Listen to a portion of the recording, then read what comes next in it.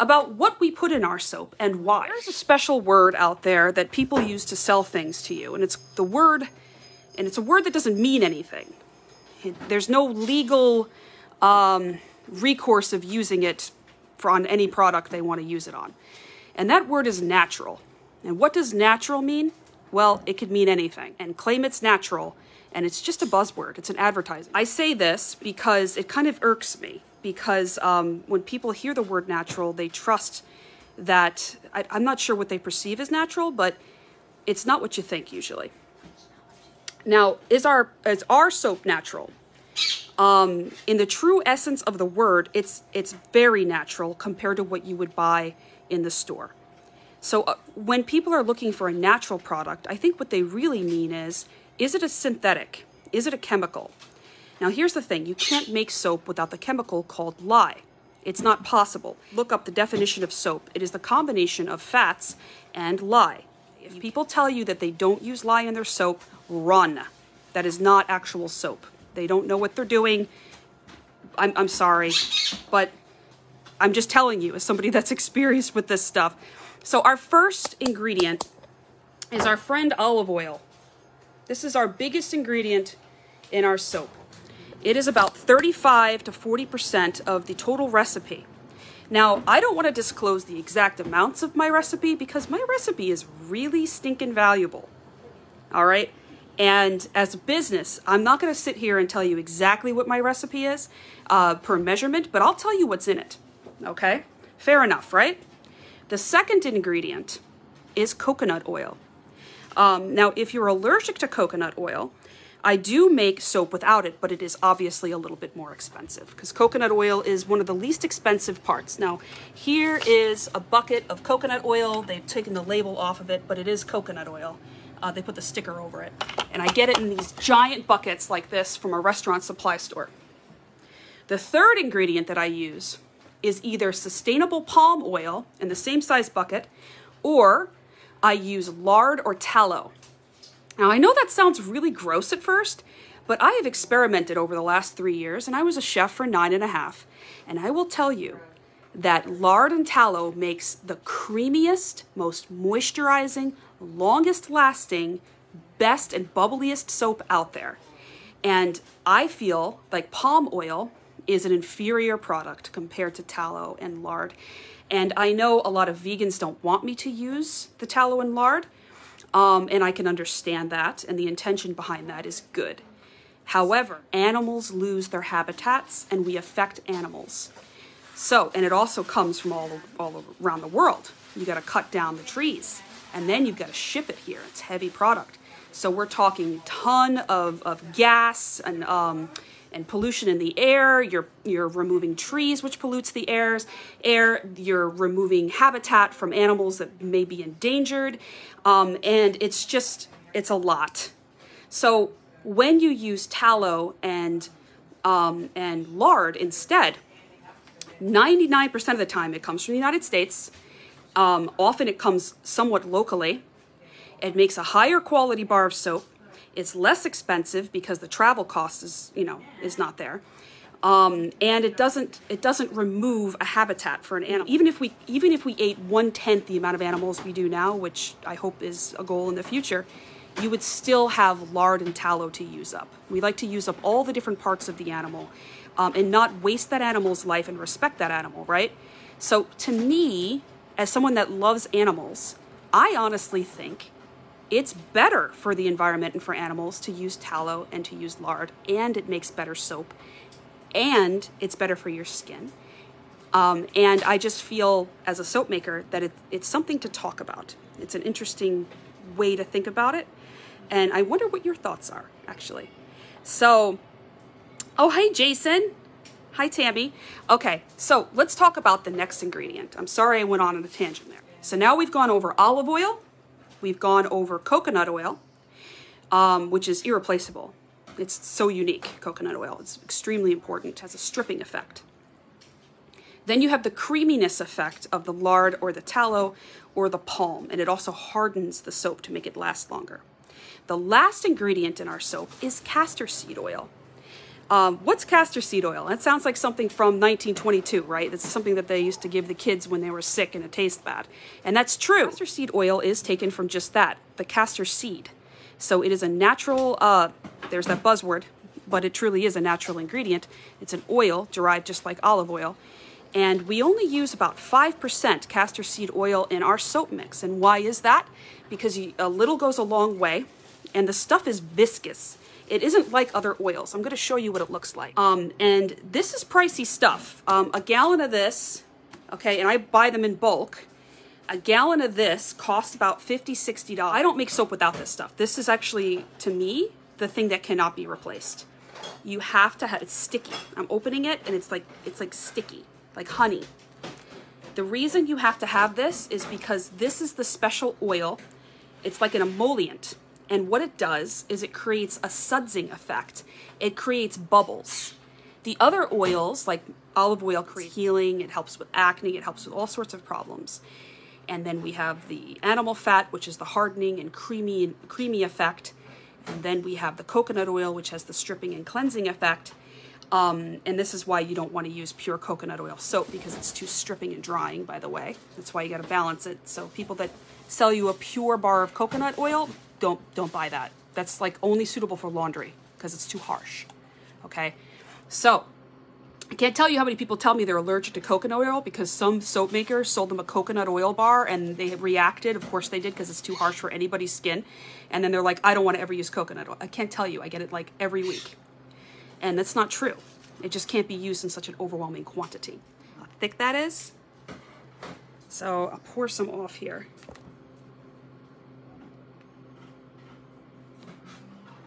Okay, so you can see it. It's like a combination of like honey and oil almost. If you want to always have soap with castor seed oil. And something else that I want to say that's super duper important. Here is my favorite recipe book for soap that I learned how to make soap on.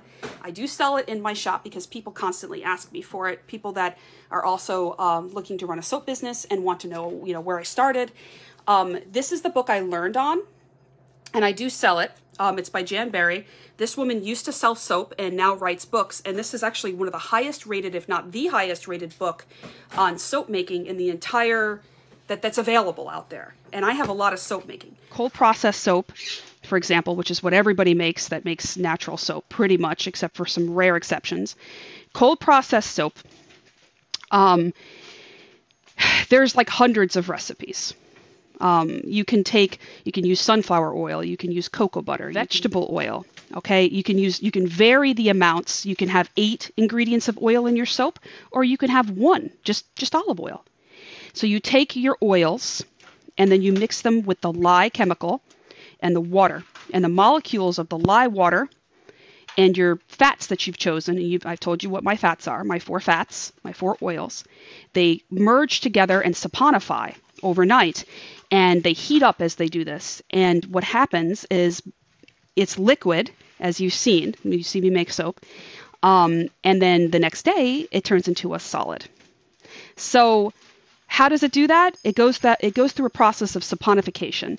And what that means is that each molecule of fat finds a molecule of the lye, the chemical, and it changes it.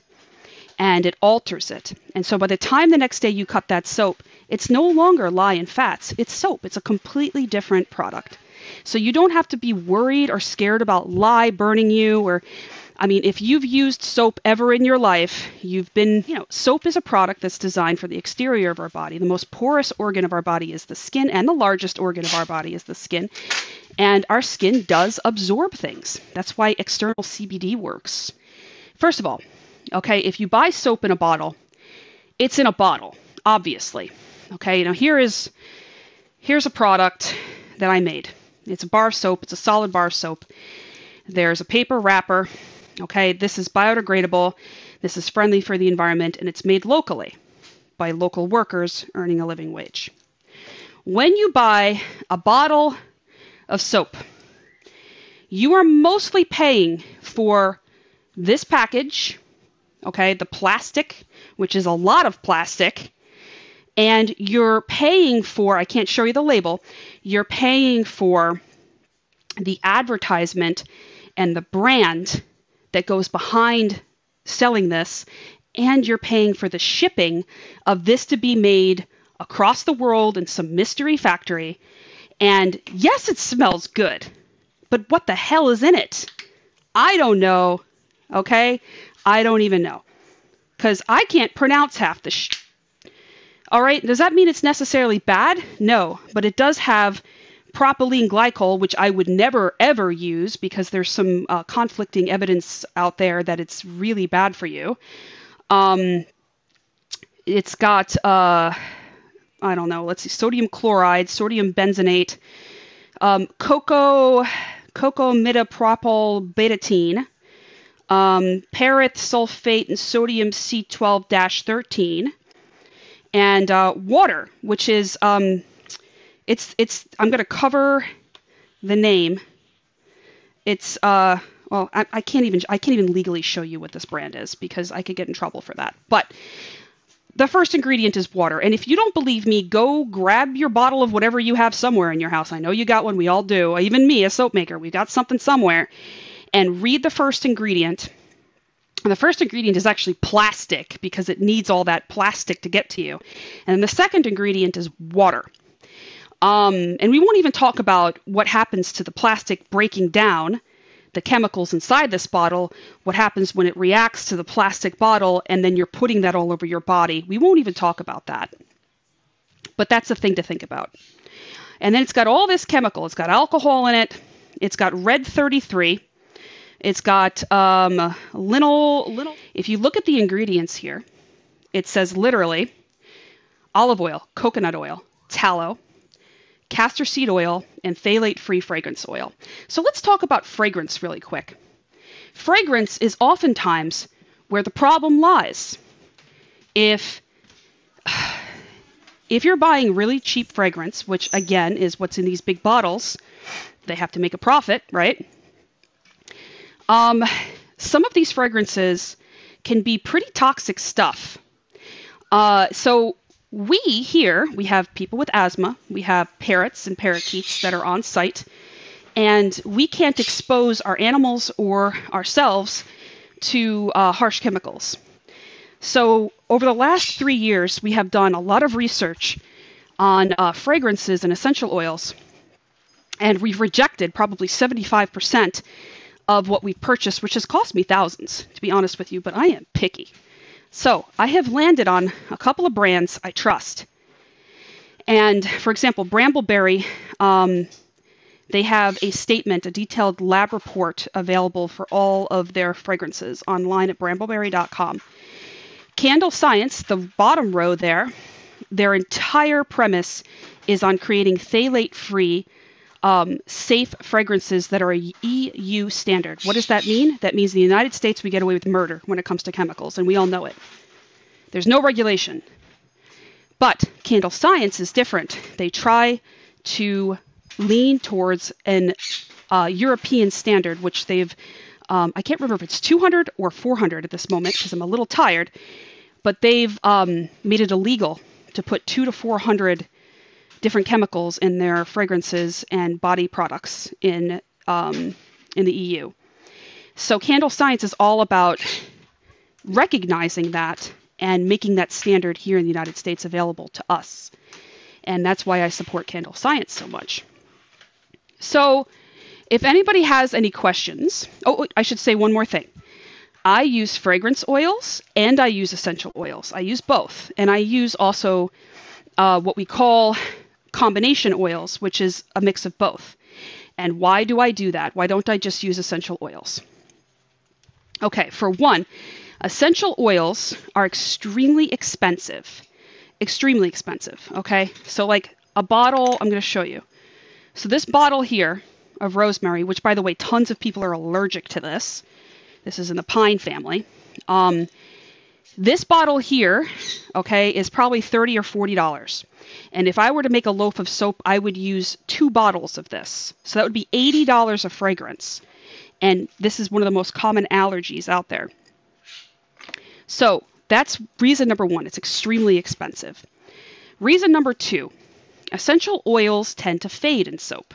There are some exceptions, like tea tree.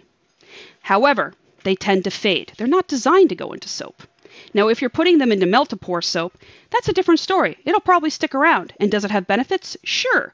But essential oils are technically not really something to be played around with unless you really know what you're doing, because they're a medicinal.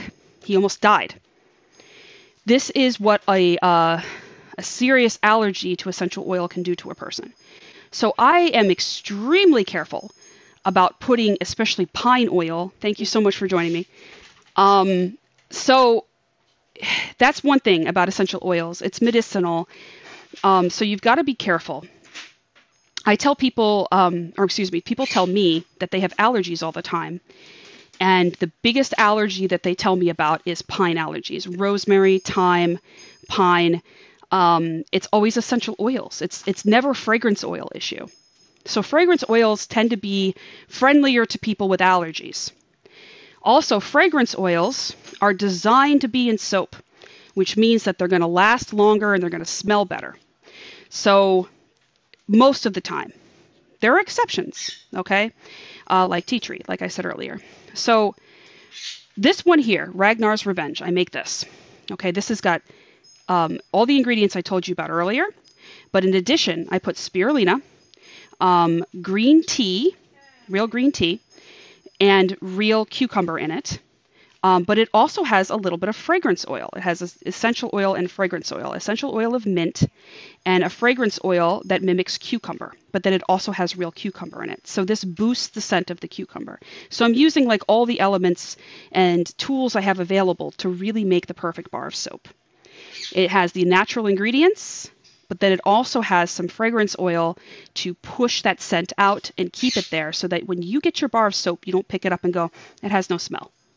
And then you're disappointed. And then I get a 3-star review. And then I cry. So we don't want that. So we use all the ingredients that we have at our disposal and we experiment. Sometimes it takes years to land on that perfect recipe. And if anybody has any questions, please let me know in the chat below. I'm going to be posting this on YouTube because a lot of people have been asking this question. And I hope that I was able to answer the question. When it comes to colorants, by the way, we use activated charcoal for our black all the time, which has got effects on the skin, which is very good. This right here is activated charcoal. We also use oatmeal, and unlike some companies, we grind it up so it doesn't scratch you. Okay, so here's our bottle of Quaker oats. I have it already pre-ground. I've already pre-ground, see? Exfoliant. And then we also have something called mica powders, which is for colors. Cheap mica powders, not only are they crap and you have to use tons of it, but good mica powder is actually synthetic. And the reason we buy synthetic is because it's way more powerful. And we know 100% fact that children are not mining it in India, which is unfortunately what happens with most mica powder. So we buy Mad Micas and Nurture because I don't want any part of that. And yes, it is way more expensive. So when people say, oh yeah, your soap is expensive, you're going to get the best smelling with years of research made by a chef product, which is really hard to find, with the best ethical micas and fragrances and essential oils. And sometimes they're even custom made for you, which is pretty incredible and rare. And that soap is going to smell better and it's going to last longer and your skin's going to feel amazing after you use it. And the scent is going to stay on you a little bit longer. Now, skin is porous. The scent will go away because your skin breathes. There's no such thing as a soap that's going to stick around for all day. That's not possible. Okay, so that's why we make these little tins. I'll show you. We make these little tins that match the scent of our soaps, our customers' favorite soaps. And what this does is it extends the scent of your favorite soap all day for you. You could put it in your hair or your beard, a little bit on your clothes. So like, for example, here we have Rollo's Rise. It matches Rollo's Rise Lavender Chamomile Soap. And so you might notice that I have a lot of kitchen supplies around, and that's because that's what I know as a chef. So to me, making soap is kind of like cooking, and I try to keep it as close as food as possible because it's what I know, It's what I love, and it's what's safe to be around birds and people with asthma and conditions. Any questions? I would love to have a dialogue about it. I'm very curious to know what you guys want to know. Thank you for your questions, and I look forward to answering any queries below. I'm Deborah Glaze, and I'm out. 3 Birdssoap Valhalla.